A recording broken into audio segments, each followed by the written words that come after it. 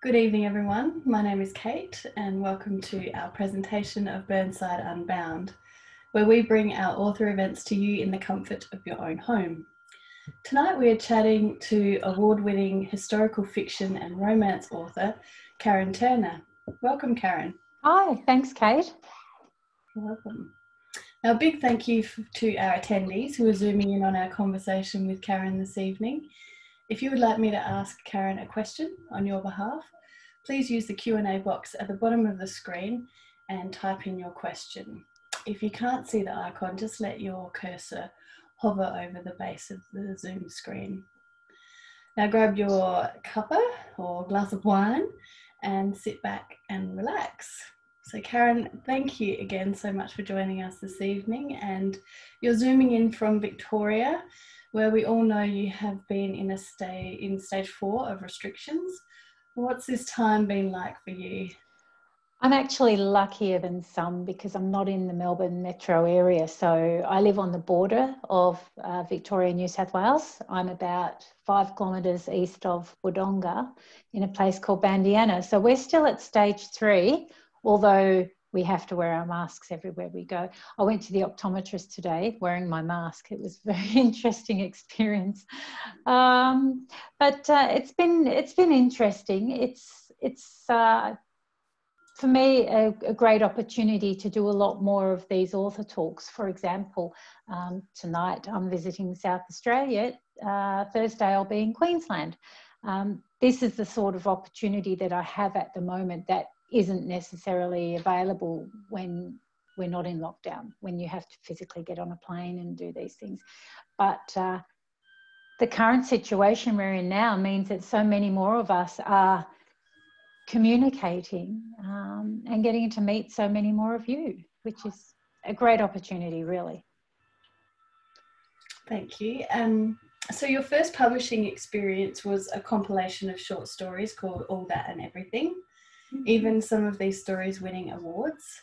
Yes. What was that experience like for you, getting your work published for the first time and then receiving awards for these short stories?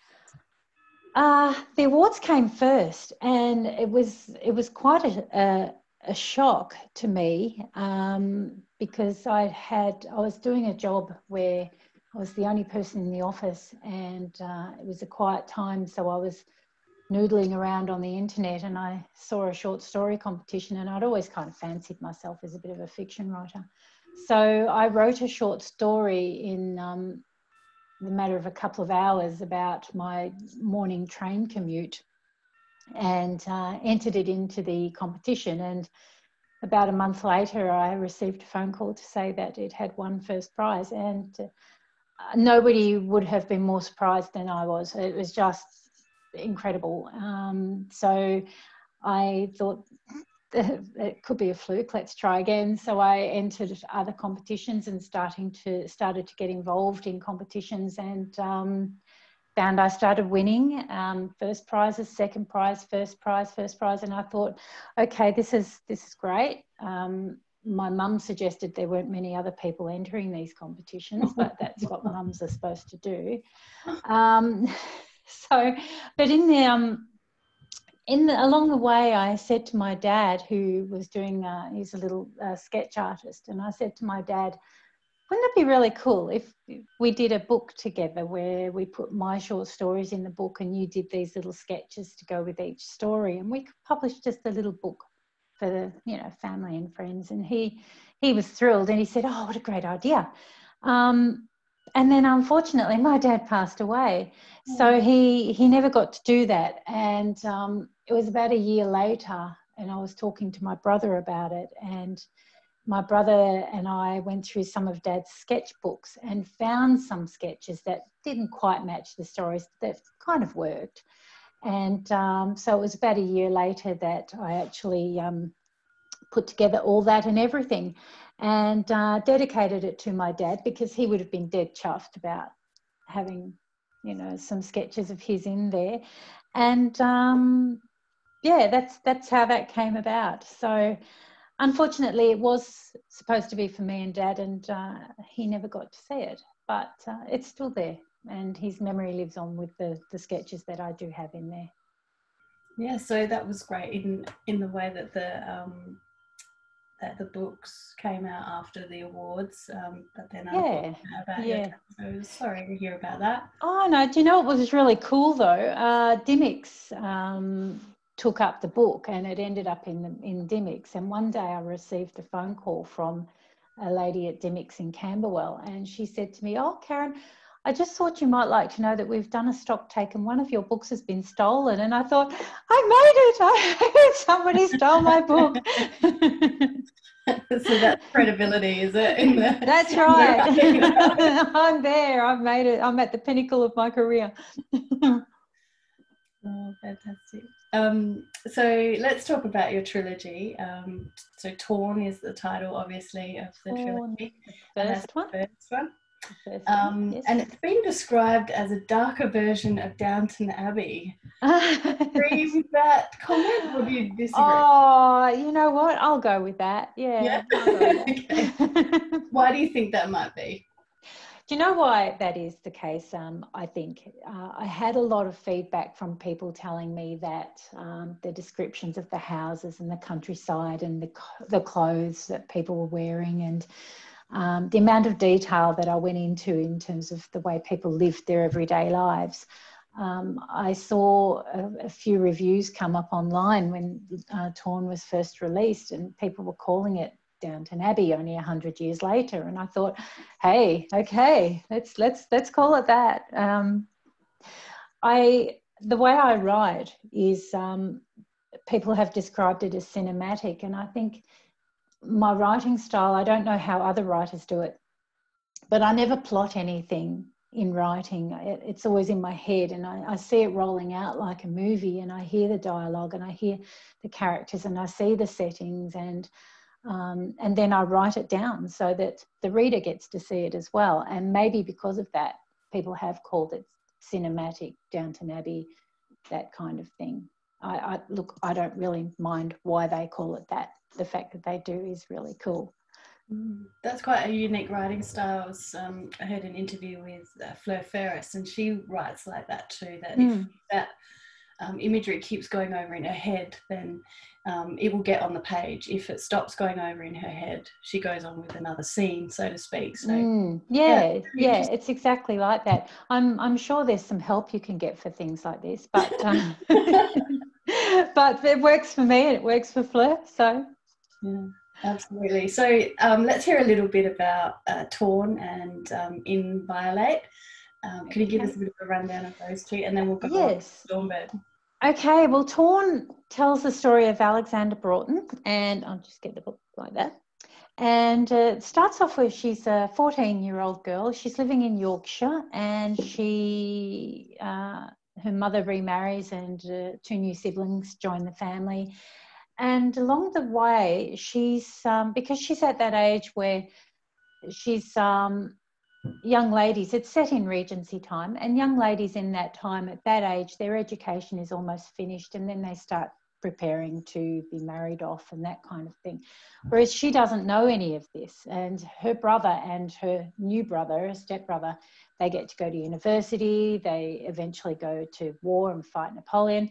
But for her, she suddenly becomes aware that life isn't what she thought it was going to be. She thought that it was going to be this idyllic existence in the country, and there's one point in it where she says she would probably be married, have children and fall in love in that order, and that's what was charted out for young ladies at the time. But she's suddenly, it's almost like she's slapped back down to earth when she realises that this is what her future actually is. Her mother arranges to marry her to somebody that she really detests.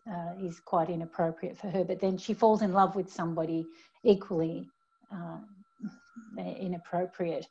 And along the way, because it's a coming of age story, it starts off when she's young, but it finishes when she's about 19, and it follows her through that period of time where she's really growing to womanhood and understanding that the world isn't the sort of place that she thought it was.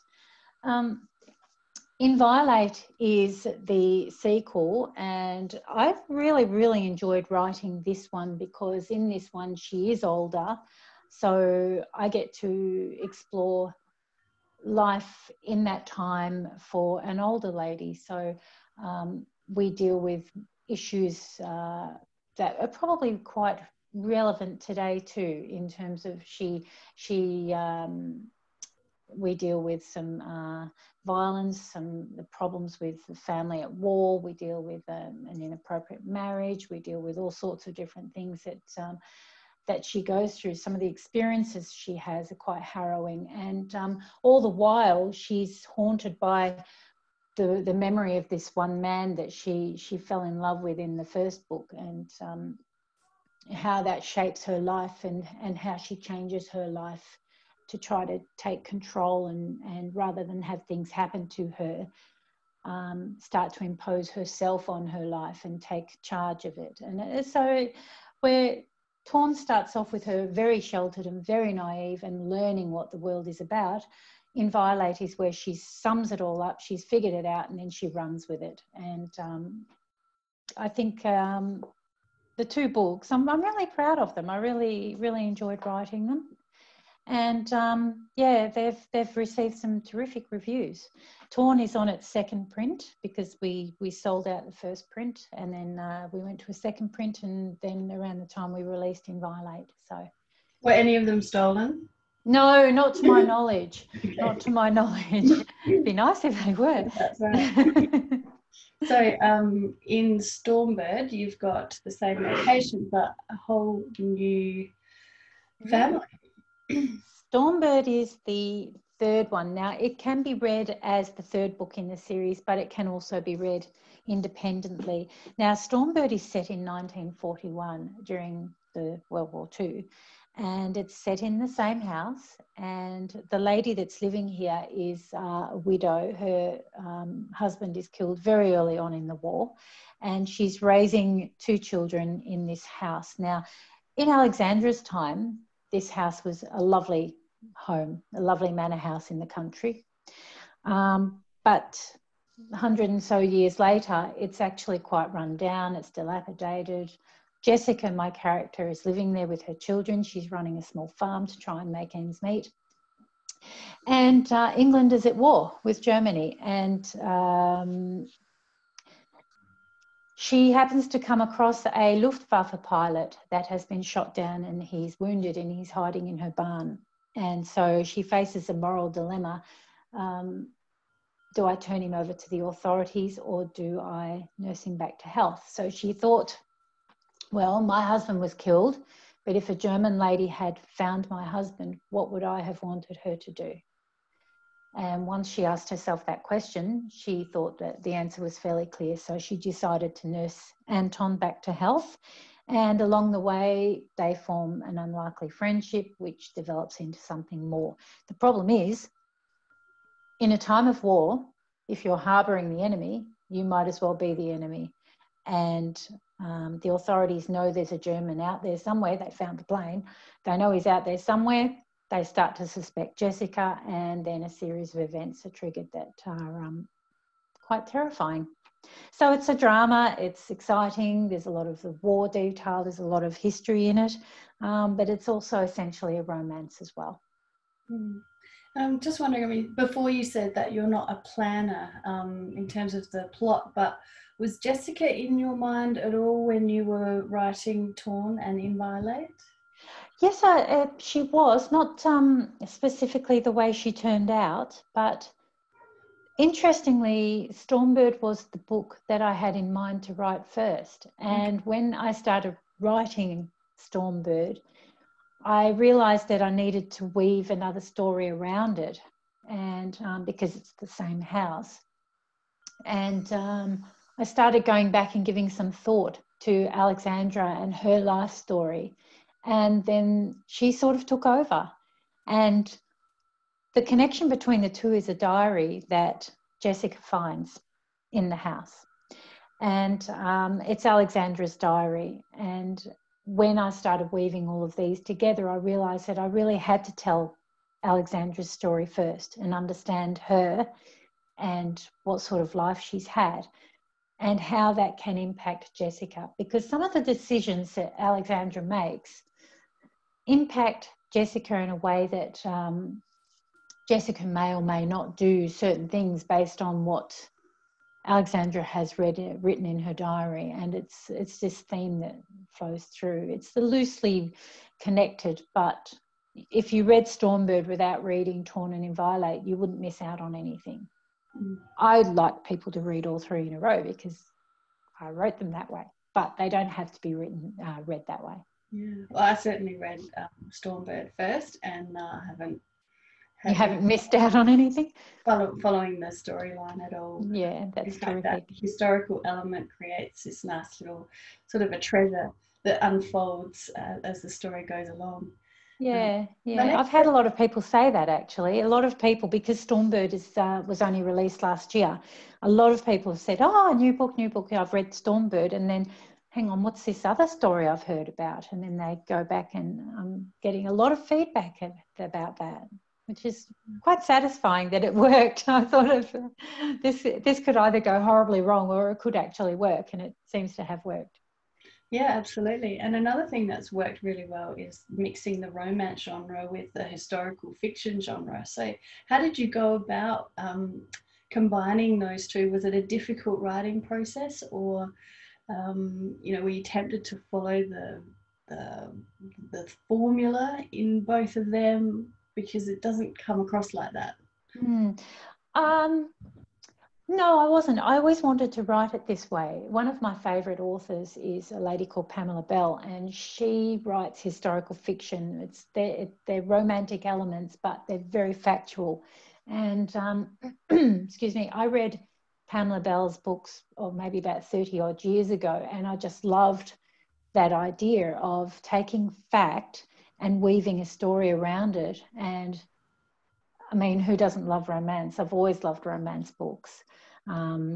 So just taking the fact and putting two people of my choice in there and creating this lovely story that fits in with history. And it wasn't even something I've thought about consciously, because I always set out to write a historically factual book, but with the romantic element as well. And for those of you who are listening, Karen is a financial writer. For my sins. Come from. Yeah. So it's almost like you've got this lovely creative outlet on the side with all this boring financial writing on. Oh, you said it. Oh, I tell you what, I think maybe that's why I like the romantic fiction as well, because it is so far removed from superannuation benefits and, estate planning and insurance and all the other stuff, legislative financial changes, and it's just so different that it's I couldn't be any further different. Yeah, absolutely. And I just want to ask you a quick question about Jessica's character development. How do you go about crafting that in your stories and through different edits and different drafts? I find it a frustrating exercise because, they say, and I always say, I run a lot of writing workshops, and I'm always saying to people, when you write your first draft, it is your first draft. It has warts in it. It has mistakes in it. Your characters aren't fully developed. Your plot's not fully developed, but you just get it down. It's when you go through the edits and the changes and the redrafts that you start to develop that. As I mentioned before, I see the characters in my mind, I hear them, I see what they're wearing, I see what they look like, they start to become real to me. Once I've got that structure in my head and I start writing my first draft, I find that they still aren't fully formed, if that makes sense. So, I always knew that Jessica would have lovely thick red hair. I knew that she'd be slim. I knew that she was gentle but a bit shy. I knew that through the story she would find her inner strength and start making decisions and standing on her own feet a lot more, and I could see that development in her. I could also see why somebody like Anton would fall in love with her, and I could see how she had a lot of love to give somebody else as well. And I knew all of these things about her, but enriching her to the point where the reader could know that without me saying it was through edits and redrafts and, really honing her, tightening it up and moulding her so that someone reading it could actually see her the same way that I could. And that takes time. For me, the first draft is a frustration because I can see her, but I haven't got that detail in her yet, if that makes sense. Yeah, it does. Yeah. And I just absolutely love the tension that you've crafted between Anton and Jessica and the build-up of that, you know, the way at the start of the novel. Are they tricky scenes to create, or do you actually enjoy that part of it, the wordsmithing, I guess?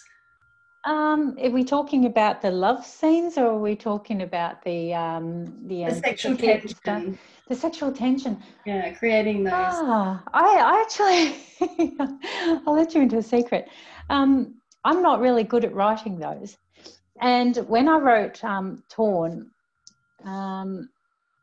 I found it very, very difficult, and also in Violate, where Alex is older, I found it very, very difficult writing the romantic scenes. And at what point do I draw the line? There's a term, called leaving the bedroom door open. Is my bedroom door open or closed?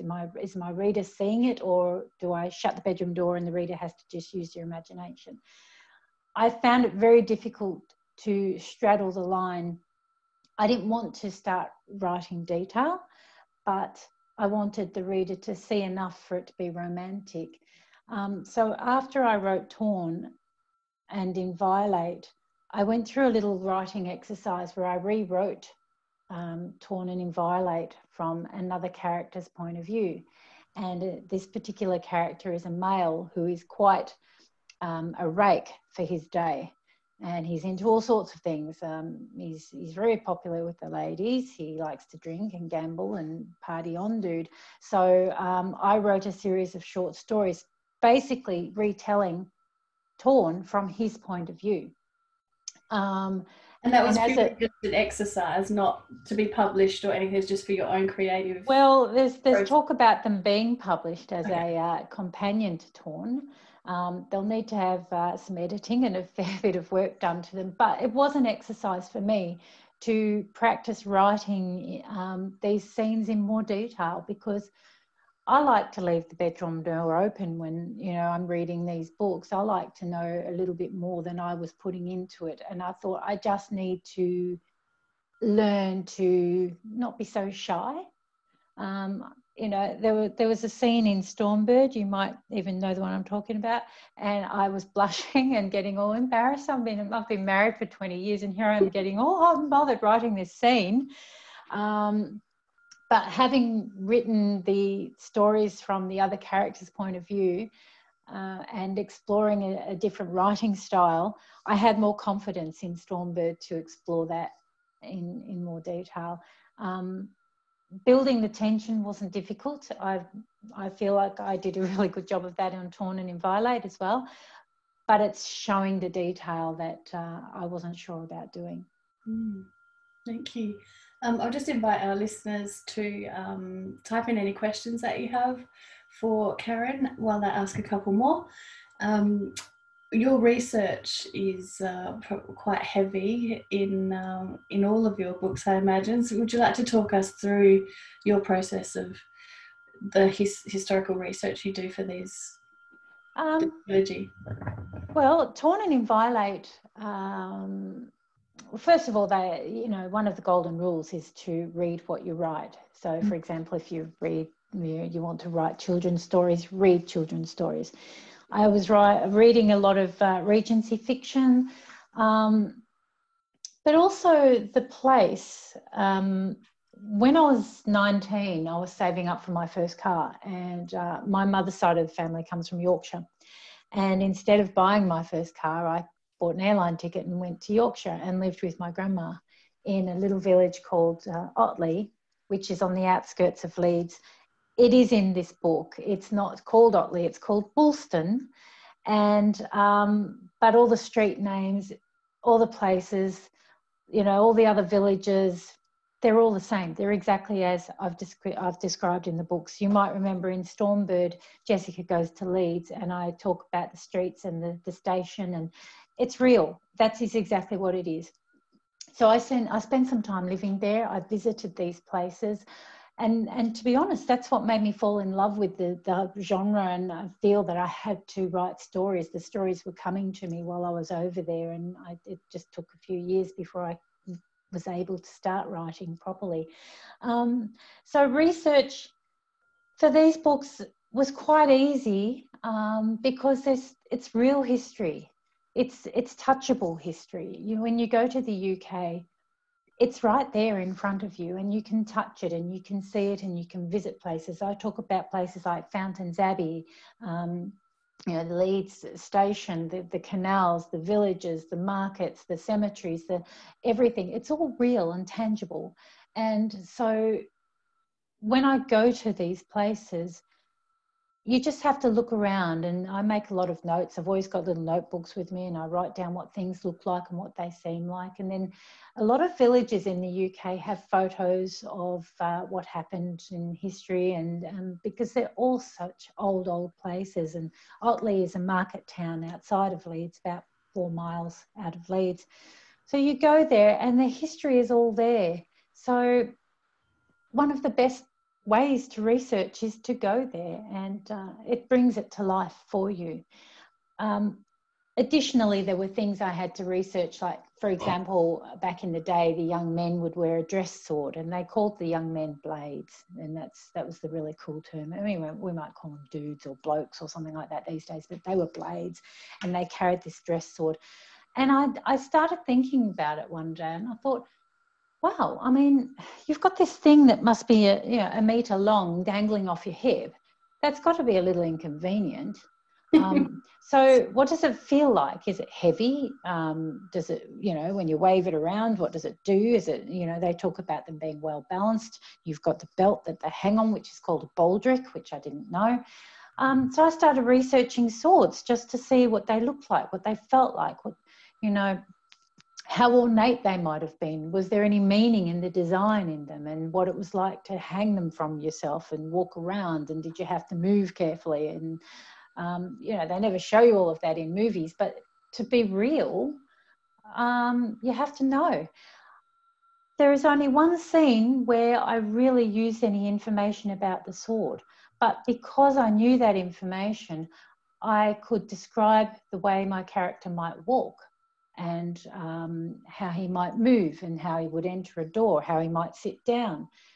None of that mentioned the sword, but because I could see it in my mind's eye, I was able to put it down so that the reader could see that he walked in a certain way, or he stepped a certain way, so that the sword didn't knock a vase off a table, or slice a lady's shin, or so that kind of research, just putting yourself in the place. What did they eat?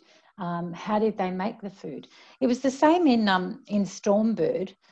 The research for that was very, very different because it's set in 1941. My mum was born in Leeds in 1941, which is why I chose the year. My mum was telling me stories about how she never knew what toothpaste was until she migrated to Australia. They used to use the soot from inside the chimney. I mean, we think about charcoal now being wonderful for your teeth. Well, they already knew that. They were using it during the war because you couldn't get toothpaste. These little anecdotes were things that I just knew. So to do further research, there was a book I bought that went through Yorkshire living day by day during the war. It was a brilliant book, and it just had little snippets of information about what the baker was doing during the war, what the plumber was doing during the war, what school teachers were doing during the war, and just a couple of paragraphs on their daily life and their daily routine, little songs that school children sang. And there's a little song in Stormbird that her son sings, you might recall, and that's a real song. I didn't make that up.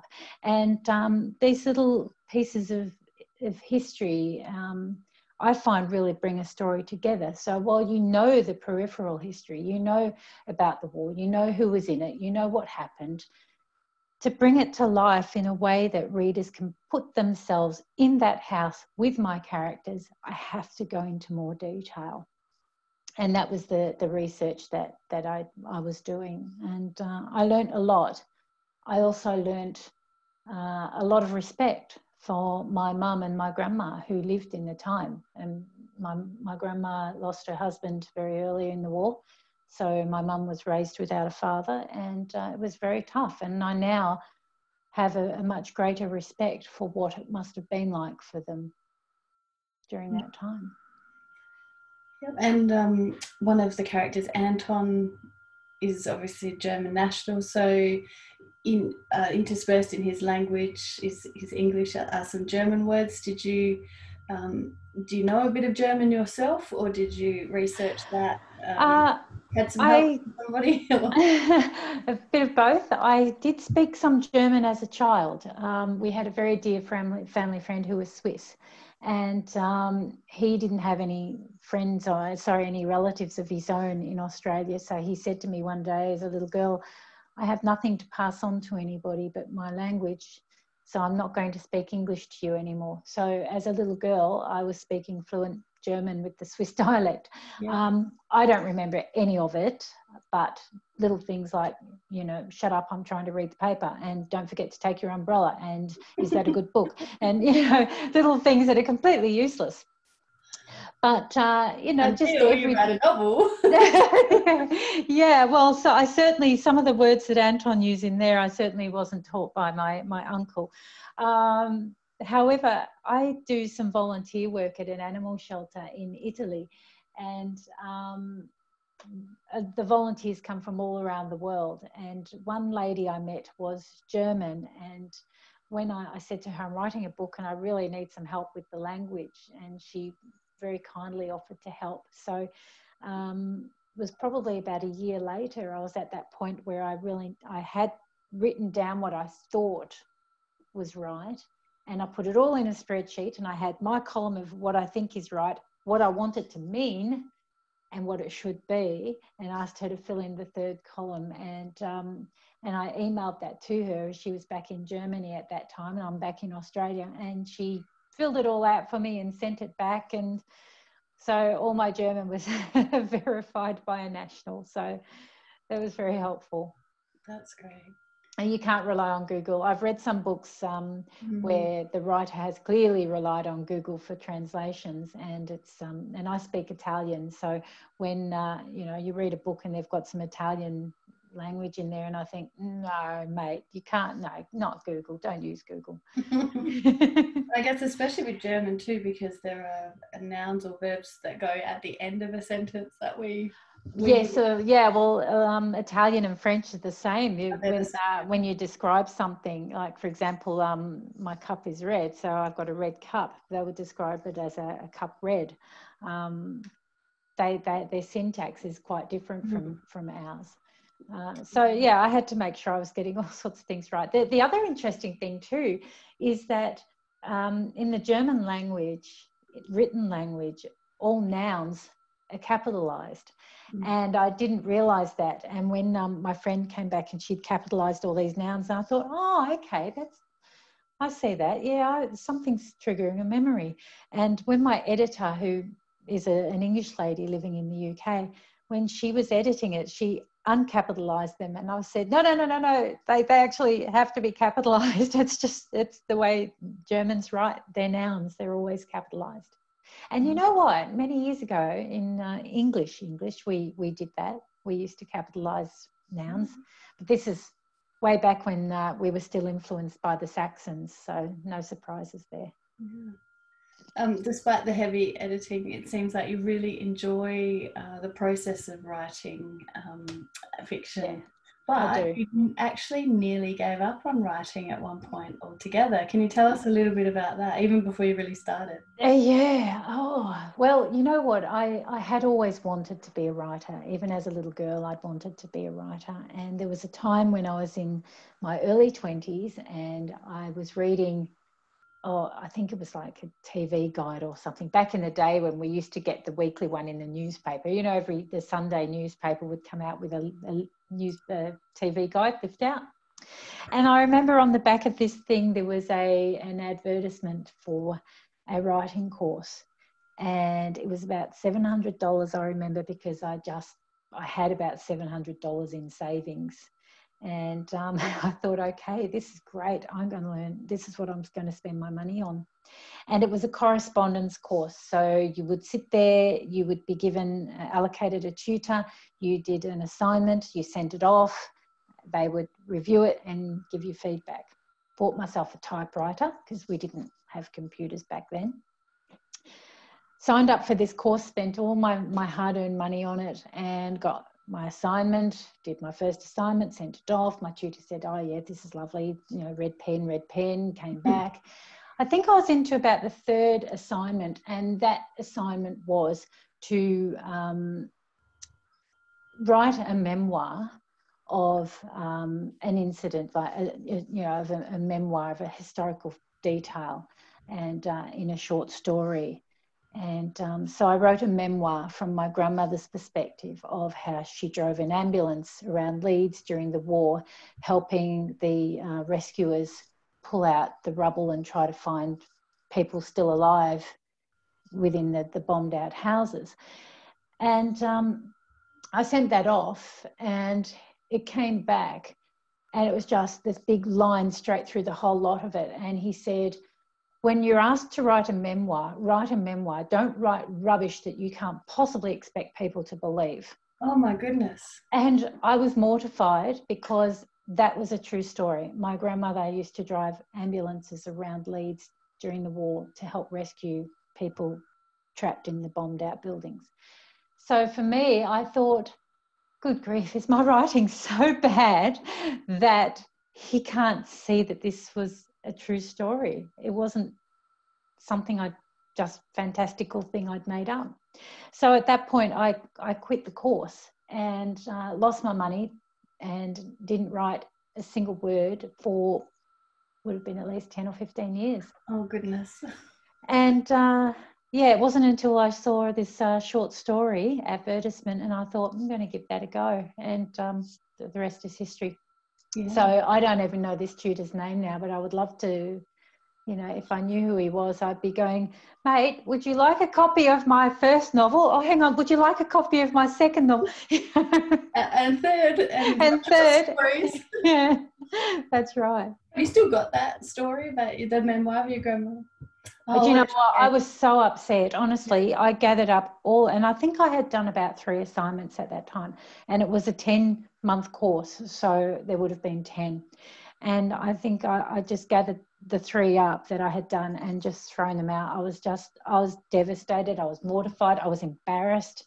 And he was probably laughing all the way to the bank. So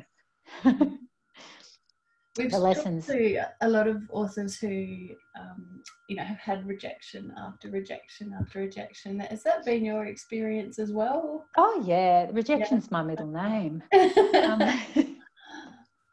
Torn and Inviolate. Well, Torn was self-published, and I did that with the same publisher that did the book of short stories. But then Torn did so well that when it was time to publish Inviolate, the publisher actually said, we'll do this ourselves under our imprint. And what's more is we'll do the reprint of Torn because Torn had sold out. So even though Torn was self-published, it became the imprint of Palmer Higgs, who subsequently went out of business, which is not a really good comment about my book sales. But when it came time to publish Stormbird, because I didn't have a publisher anymore because he'd gone out of business, I thought, all right, I really believed in this book. I really, really did. And one of the things that you should do is persist. It is one of the most important words in a writer's vocabulary. When it comes to submitting and trying to get an agent or trying to get a publisher, persist, persist, persist. If you've got this belief, get it out there and just keep trying. So I kept writing letter after letter, submission after submission, and they'd all come back with rejections. I was getting rejections that didn't make sense. People saying, oh, we just loved it, and your character development and the story, and we couldn't stop reading, but no, we can't publish it at this point. It's like, contradictory. you went through this trouble of not even just sending me the standard Dear John letter, but a whole detailed rejection letter telling me how great it was. And then, sorry, it doesn't fit on our shelves at the moment. So in the end, I broke all the rules. I was so angry. I just remember one day I was sitting in an apartment in Italy, and because I'd gone there to write and focus on my work, and I just sat and I just sent off all these letters. They're all coming back with rejections, and then this particular day I'd had enough. There had been one agent that I really thought it was a perfect match. I thought this is gone. I just had a good feeling about it, and I got the rejection from her, and I thought, I've had enough. So I just belted off this email. I thought I'd think out of the box, because this is set in Yorkshire. I got online, I looked up publishers in Yorkshire, and I wrote this email. I didn't tell him anything about the book. I said to him, I'm introducing myself. My name's Karen. I'm from Australia. I eat way too much chocolate, but I'm the only one that thinks that important. I rattled off all this other stuff. By the way, I've written a book called Stormbird. I really would like you to have a look at it. But in the meantime, did I tell you I eat a lot of chocolate? And anyway, and then I wrote something else about I've submitted my first 3 chapters for your choose one of the above, reading pleasure, destruction, fire, fuel, and tick which box is most appropriate. And I look forward to hearing from you. He came back to me the next day and said, I just love your style. We'd like to look at the full manuscript. And that's when I panicked. That's when I thought, oh my God, no, that doesn't happen. What's he talking about? And I rang up my husband and I said, he wants to see the manuscript. And Stuart goes, well, send it to him. So anyway, I sent it to him, and the rest is history. He signed me a couple of weeks later, and that's Stormbird. And that's persistence, isn't it? And that was persistence and losing the plot, basically. I just almost sanity. I'd had enough. And you know what? I think it was because I'd got to the point where your submissions have to be so structured. Your opening letter has to be only 3 paragraphs, introducing a bit of a bio, story, and then you've got they might want 5,000 words, they might want 10,000 words, they might want 3 chapters, they might want 1 chapter, they might want a synopsis, they might want, you never know, they all want something different. You jump through hoops, you bend over backwards, you do everything that they want, and they all say no. So I broke the rules, and here I am. And I thought, well, I don't advocate that. I don't think it's always good. I think I was lucky, and I think I was really, really angry and didn't care anymore. And that that complacency was like probably what got me over the line. It really is, when it all boils down to it, being in the right place at the right time and the right people. And I have since learned that there are many, many times when I came so close to being published, but it wasn't the right time for that particular book, because vampires were all the rage, and I don't have any vampires in my books. Or sometimes it might be, rescue dogs are all the rage, and I don't have a rescue dog in my book. So, it really is about the right book, the right time, the right person. And if all the stars are in alignment, it works. Yeah. You've given some really valuable advice for budding authors who are sitting on a manuscript. But also you offer some writing workshops for people. Yes. I've actually got a workshop that is just about to come out. In fact, talking to a library in Melbourne at the moment that would like to run a writing workshop. And because I had written one course outline for when we're out of lockdown and able to go back and do face-to-face things, and because I do love that, and I am a qualified facilitator and public speaker. It's basically what I had to do a lot of the time for financial work. So putting together a course about something I'm passionate about was so much more fun. And I've written a 6-week course, which is called Let's Write a Book. And it covers the first well, each week is it's about a 1.5 hour session every Saturday morning, or whichever day you want to do it. And you learn different aspects of writing. So one day might be plotting, one day might be character development, one day might be passive voice versus active voice, show, don't tell, all these different things. And then at the end we pull it all together, and now you're ready to start writing your first draft. And it's all preparatory stuff, how to research, how not to research, all these sorts of things, activities within the class, activities for you to go and do when you go home that we can talk about and workshop the next session. So I've got all of that ready to go, and the first sessions are due to start in about 2 weeks' time. So very much looking forward to that. And any viewers who are interested in having a look at that can go onto your new website. So do you want to tell us a little bit about your new website? Oh, my new website. I tell you, I'm so chuffed with this because I did it myself. I was, and this is what lockdown's been so good for me. I've learned these new skills. I had, my husband is a tech person, in other words, nerd. And he was always looking after my website, and I'd be constantly hounding you about, oh, I think we need to change that. Oh, I need to do this.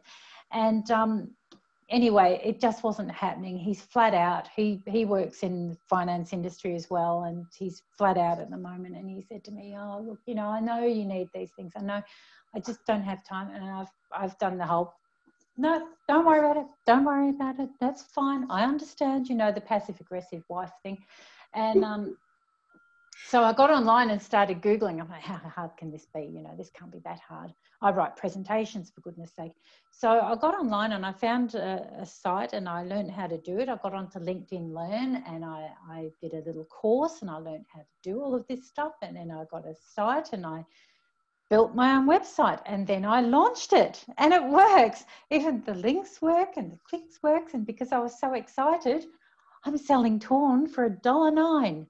Actually, I'm selling Torn for 99 cents, but the sellers put 20 cents on it. So it comes out to be $1.09. But yeah, so anybody that wants to go and check out my website can download an e-version of Torn for $1.09.